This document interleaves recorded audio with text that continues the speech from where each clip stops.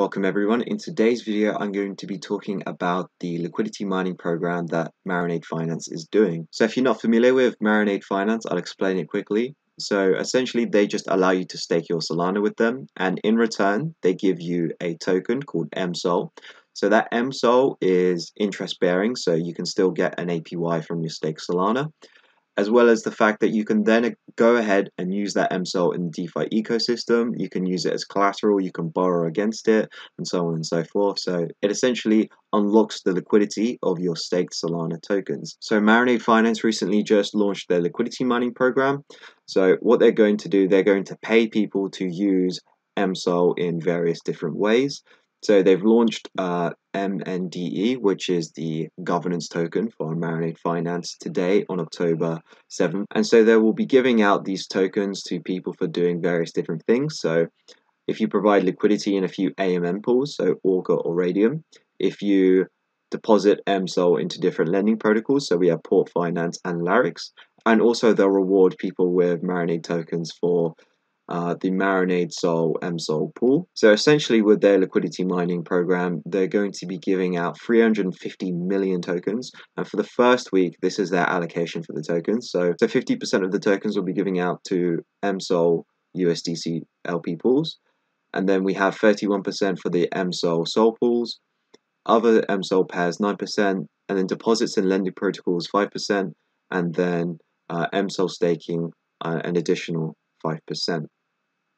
Additionally, they're doing a retroactive claim, so they have set aside, I think, 20 million Marinade tokens for people who had staked with Marinade previously. So they've taken a snapshot and they're going to be giving tokens out to people who have staked with Marinade. So I have staked with them before, only like a few Sol tokens, so I won't be able to claim much, but this really goes to show that you should go out of your way and try out all the different DeFi protocols out there, because you never know, you might get rewarded for it in the future. And the amount of Marinade tokens I'm going to be receiving, it is almost certainly going to outstrip the fees that I paid for trying out Marinade Finance. So I'm going to show you guys a little yield farming strategy I came up with to maximize my yield. So we'll be using the Marinade Finance website, Port Finance, and the Orca Dex. So we will be getting yield in 3 different ways. So the first step in this strategy is to stake some SOL with Marinade. So I'm just going to stake 1, get some MSOL. Well done, I'm now staking with Marinade. So I have the MSOL in my wallet now, and I'm going to go to Port Finance and I'm going to deposit it here. So Port Finance is still doing a liquidity mining program, so if you deposit anything into Port Finance, you will be getting paid out in Port Finance tokens. So what I'm going to do here, I'm going to deposit my Marinade stake SOL, the full amount. There we go.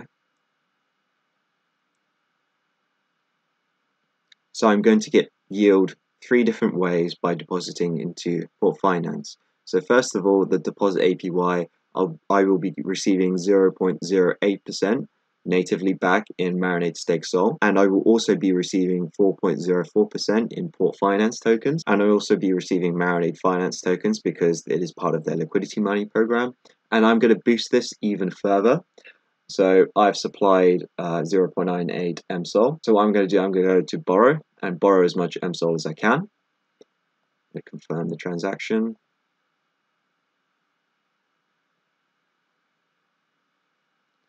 Brilliant.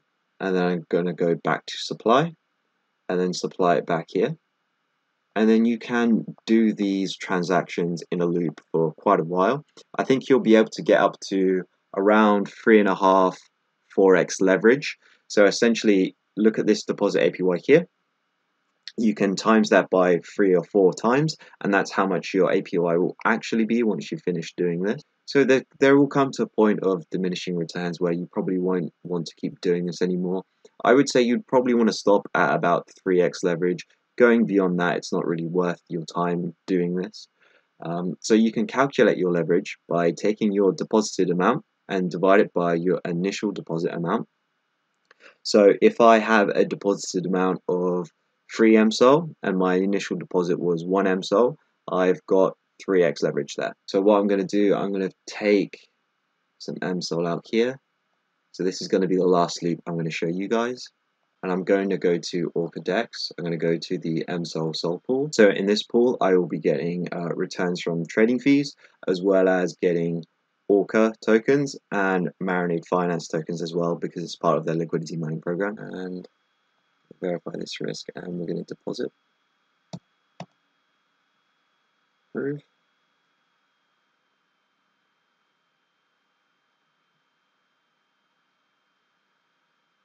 Okay, great. So now I'm LPing in that pool. So with that little yield farming strategy, I'm earning yield in a few different ways. So by staking my SOL with Marinade Finance, I'm earning Marinade Finance tokens. The second part was depositing into Port Finance. So I'm getting a deposit APY on my MSOL. I'm also getting Port Finance tokens because they're doing a liquidity mining program as well. And I'm also getting Marinade Finance tokens because it's part of their liquidity mining program.